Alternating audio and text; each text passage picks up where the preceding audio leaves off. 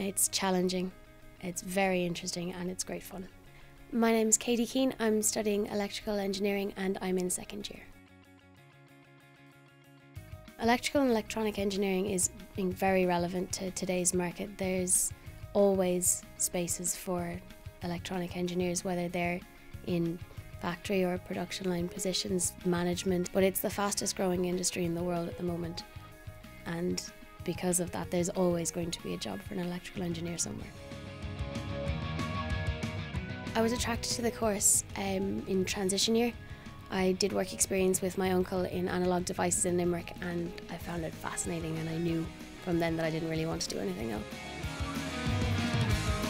It's very focused, our engineering. It's much more detailed, it's very up to date. We're constantly researching and looking for new things to make and do.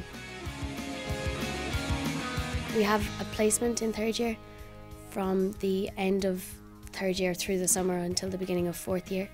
We can travel wherever we like for that, wherever we find a job, from America to Europe, Australia, China, or in Ireland, wherever you like.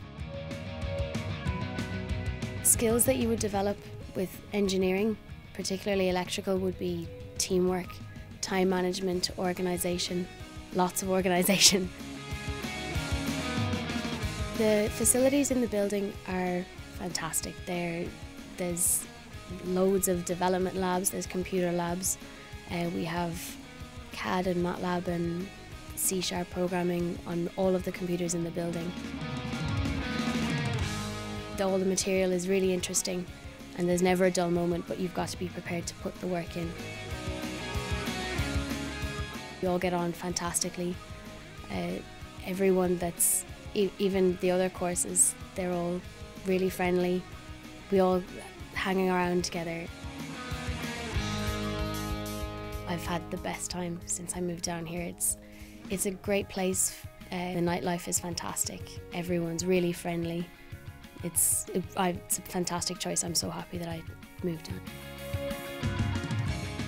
I'm involved in the Capriccio Music Society. I'm a committee member this year, and it's a fantastic experience to be part of a society where it's another small community. They're a great group of friends.